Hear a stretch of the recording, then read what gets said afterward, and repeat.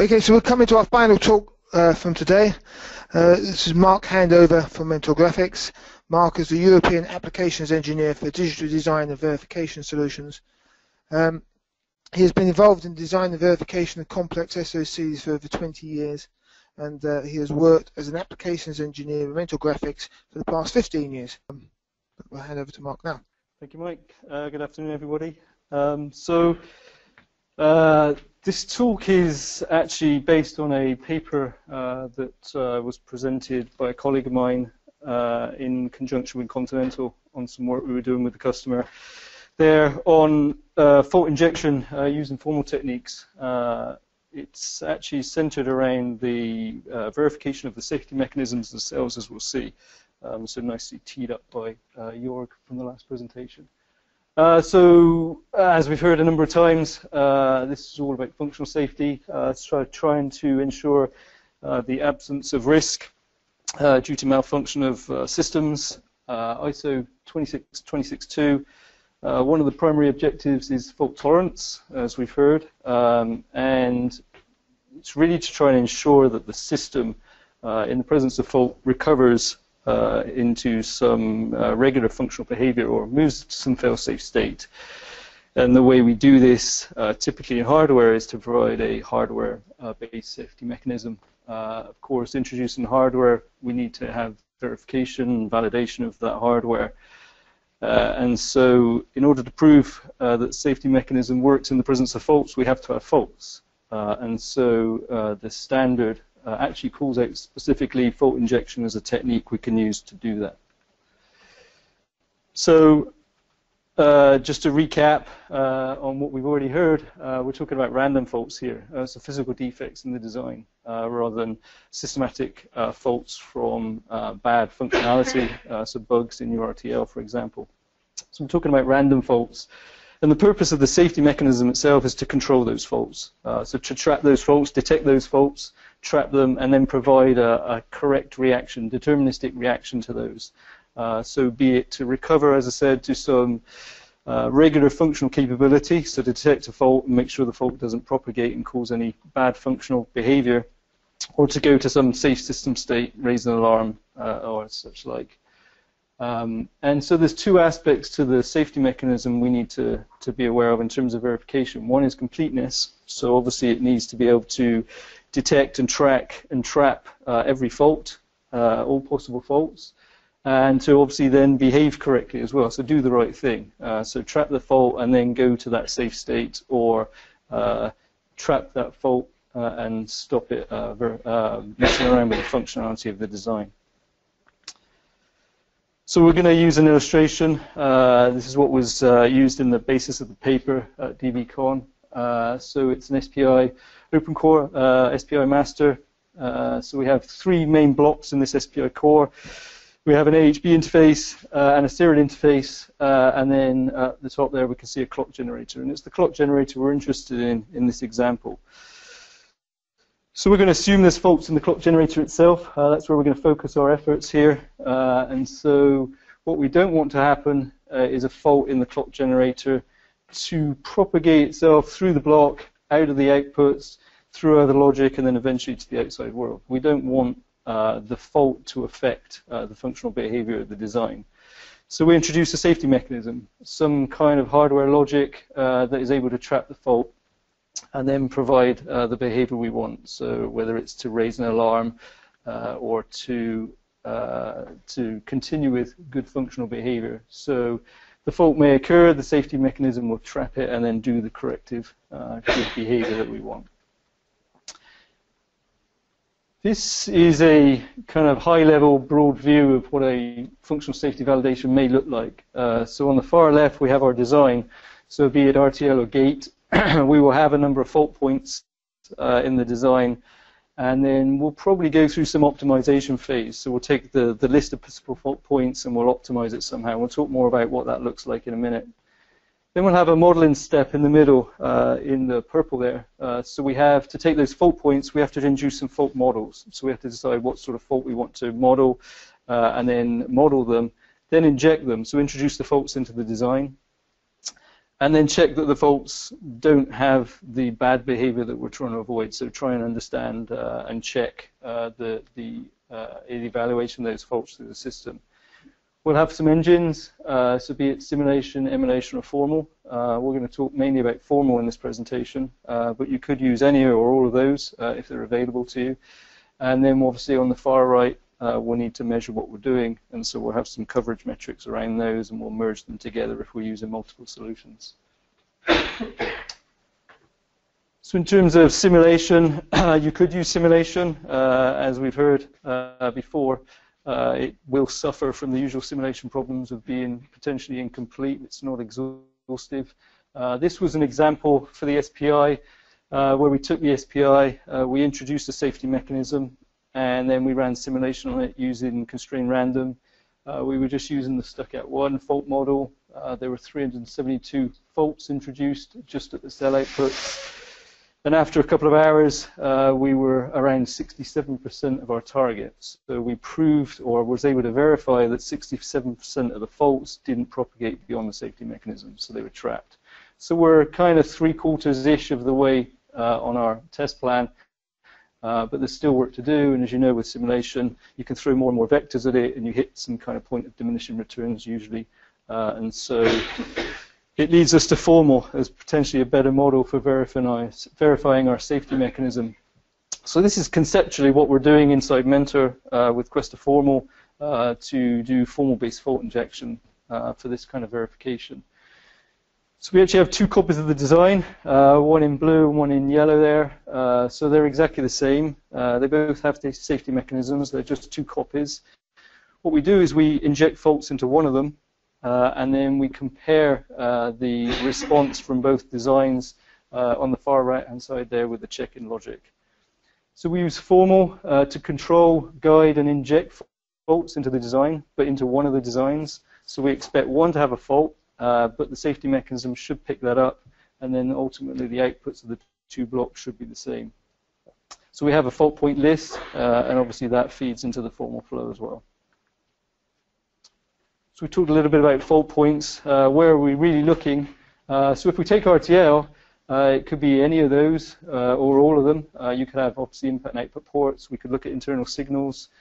We could look at registers, memories. RTL analysis is usually done for bug hunting. So we're trying to prove functional correctness, if you like, of the safety mechanism. And then gate level is more towards the back end when we're really trying to get final verification sign-off for this. So in terms of RTL, it could be any of those. What we're seeing is customers are primarily more interested in registers and memories. Obviously, through synthesis, internal signals can change or disappear, so that may not be the best candidate for a fault site, but it may be interesting. And then at gate level, obviously we're down at the cell level, so we're looking at pins and nets. So you can appreciate that the fault list may get quite large, and so there's some optimization or refinement that may be required in order to make it a little bit more manageable. So you take a fault list, and there's some rules you could apply. So we're really talking about verification of the safety mechanism here. So you could just look at the cone of logic, the fan-in cone for the safety mechanism itself. There's no need to necessarily consider all fault points in the entire design. We could just take the fan-in logic of the safety mechanism itself and consider that. We don't have to consider all nodes. We could start looking at excluding some. So we could look at internal cell nets and throw those away. We could look at things that aren't used.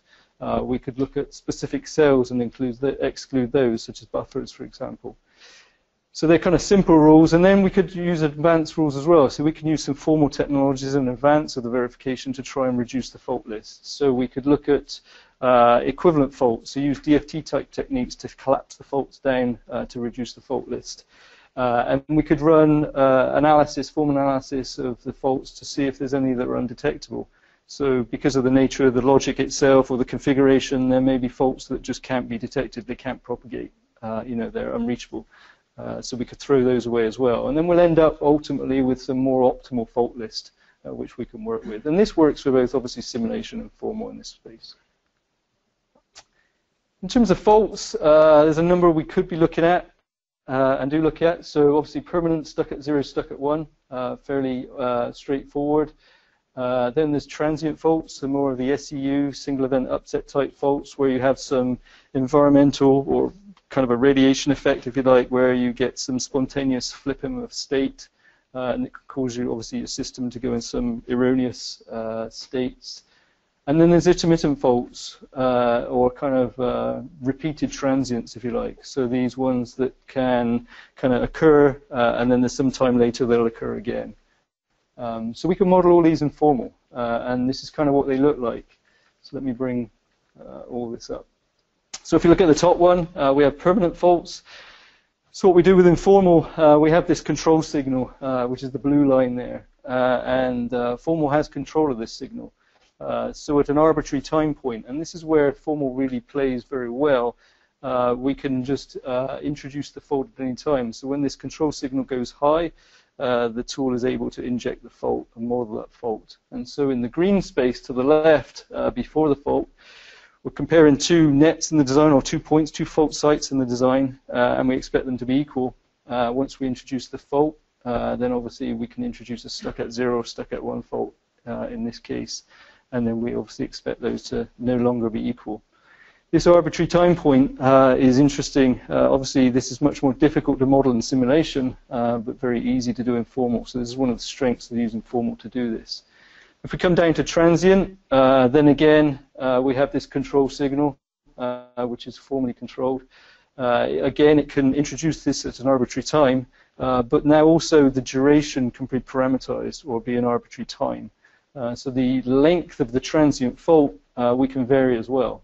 So it's not fixed in time or for a duration. And then if we come down to intermittent, it's very similar. This time we have a repeated fault. So the number of repeats is obviously random, or randomly controlled by formal. It's arbitrary. The time that they happen is arbitrary, and again, the duration of those pulses in this case is arbitrary as well. So we're covering all 3 bases here: stuck at, transient, and intermittent. So I talked about these faults lists, and some sizes might be helpful for you to understand. So this was the SPI again. So we took the clock gen, we looked at faults in this, we introduced a safety mechanism, which is the TMR in this case, so triple modular redundancy. And in terms of fault sizes, this is the kind of numbers that we were seeing. So if we look at all nodes within the clock gen block, it was about 5.5K faults. So even for a small block, you can see the numbers are reasonable. And then there's various optimizations we can add. So if we just look at all nodes that are optimized with stuck at 0, for example, it's about 1.2. If we look at just all storage cells, it's very low at 57. So various levels we could apply optimization in order to reduce the fault list. For higher levels of certification, we may want to consider faults within the safety mechanism itself as well. So not just within, say, the clock gen block in this case. And obviously then we expect the fault list to rise. It rises a little bit. Again, we can apply some optimizations here. We may want to consider faults everywhere. So even if we have our safety mechanism at the kind of back end of the clock gen block, we still may want to consider faults in the entire SPI top here, and of course the fault list explodes then. So the SPI is not that big, but all nodes is about, well, just shy of 30K. So a considerable number when we think about verifying all of these. And again, optimizations are going to help with the fault list.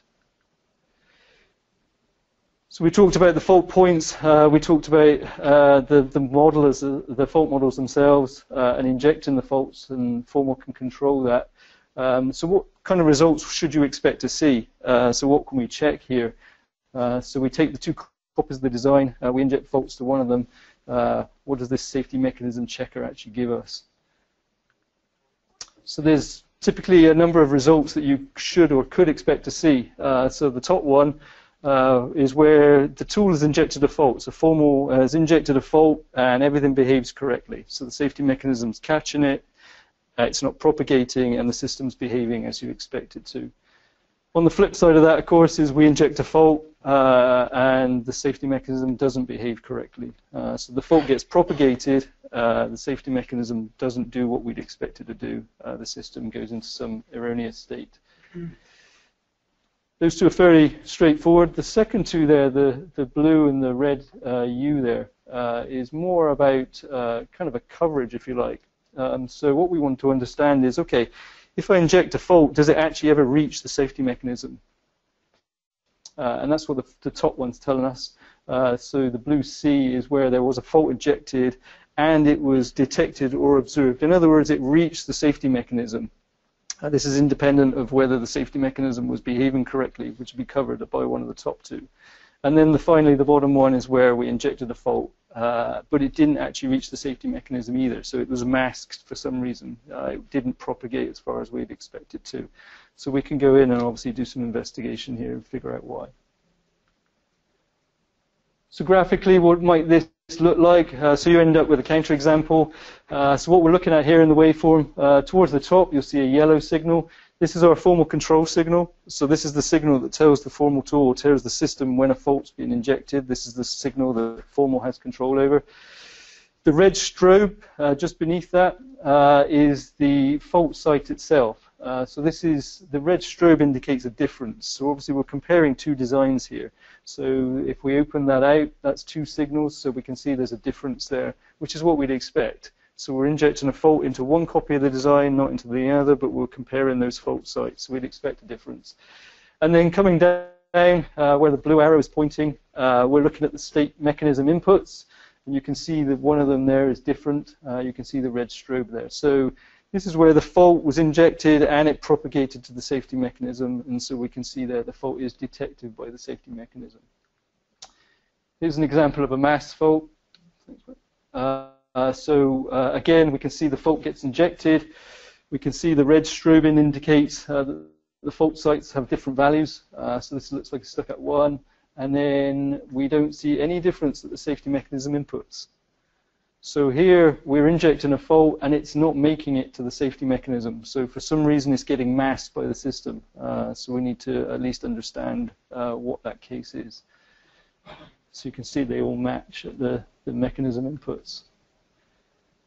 And of course, there's cases where we have to consider that we may have a fault that originates outside of the scope of the safety mechanism. So the scope of the safety mechanism in this case is the clock gen block. The safety mechanism was designed to detect faults from the safety mechanism. There may be a fault from outside of there, and it may go through the clock gen block, and it may go through the voting, and they all vote the same way because of the nature of the fault outside. And so we end up with a fault getting propagated through the system, even through our safety mechanism.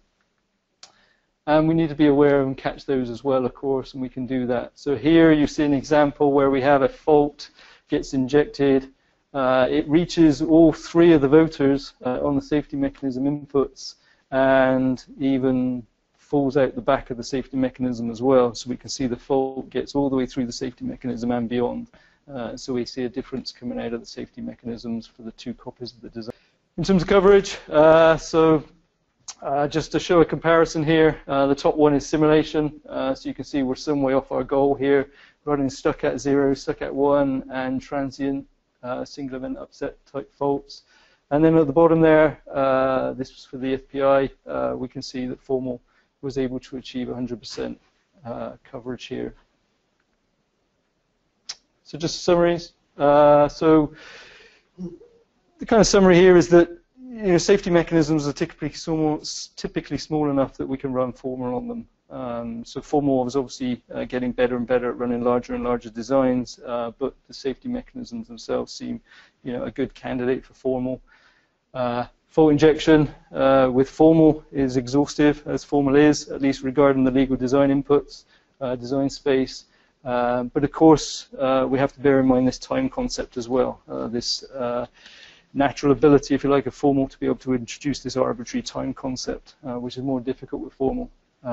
And so the examples I've shown here, Quest of formal can help you reach those targets if you have a requirement in this. Thank you. Okay, thank you very much to Mark, who's our last speaker from today. Just ask if there's any questions. Yes, one question from... Hi, I'm Dennis Eckel from the University of Southampton. The clock block is a bit special because it's an output rather than input-output block. But even so, my instinct would be that the most likely failure mode would be a partial failure of the output driver pin as a result of ESD in this sort of system.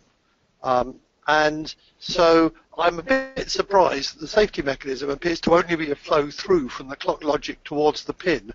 I would have thought in this particular case the most important aspect would be to actually sample the clock driver wire itself and check for clean signals actually on the wire. And more generally, I was going to ask about the intermittent faults. Again, in practical system design, one of the most catastrophic kinds of intermittent faults are, again, high impedance or partially failed I/O drivers, which are likely to result in very high bandwidth noise on a pin, which for a variety of reasons is likely to overwhelm internal failure handling systems. So in the case of your intermittent faults, can you accommodate high bandwidth noise as the intermittent fault, or there seemed to be a sort of solid line after each pulse in the diagram which suggested that the maximum rate of intermittency was being bounded in some way that would stop the intermittence overwhelming higher level handling? Yeah, that's a very deep question. I guess my short answer is I don't know. I mean, this is what we've modeled here is kind of very simple models. We have the intermittent kind of transient and the stuck-at fault models. These are modeling what they are. In terms of your first question, the fault list is something we can source from the design itself, or you can supply anything you want. If we can find it in the gate, there's no reason we can't introduce a fault. The example here was just introducing a safety mechanism as a point of reference. It's just an example. We don't actually need a safety mechanism. You could run the same fault analysis on the design without the safety mechanism. It's a bigger state space to accommodate, but we can do that. We have done that with the formal tools. So I think you can aim the tool at the safety mechanism or other parts of the design, and you are able to specify that up front and guide it where you want to verify. So yes, it may be that it's better suited if you can model a different type of fault, if that's what you're interested in. Then you can do that. The ones we were looking at here, they're automatic in the tool. There's no reason you couldn't expand that or modify that yourself, or you create your own fault models if appropriate. Does that even slightly answer your question? Yeah, well, I was going to ask about high bandwidth intermittent faults, where transitions are happening possibly fast compared to some of the underlying clock frequencies. So formal is geared obviously to a clock pulse. This is using fundamental assertion technology, so it's based on the clock. So you could run the formal verification clock very much higher if you wish to try and see, but then you're going to clock the whole entire system at that frequency anyway. You may be able to play around with a formal clock, some virtual clocking. Yeah, potentially there's things you could do there. Okay, thanks. Thanks, Mark. Well handled. There's a question online. This is from Grenoble. Has this been analysed? Sorry, has this been applied to DO254 projects? If so, how would you deal with certification authorities? At the moment, I think we've only worked with automotive customers on this. We're working with a number. So Continental were the partner that developed this paper with us. There's no reason it couldn't be used in DO254. There's similar requirements in many places. In terms of certification, it depends what aspect you're looking for, I guess. I mean, the flow and the aspect and the verification adds to the ultimate certification. If you're talking about tool qualification, then it's similar to what John from Cadence was talking about earlier, in which DO254 has tool certification or qualification problems, if you like, or challenges, as does 26262, but they're handled in much a similar way. Okay, I think we're done. Thank you very much, Mark. Thank you.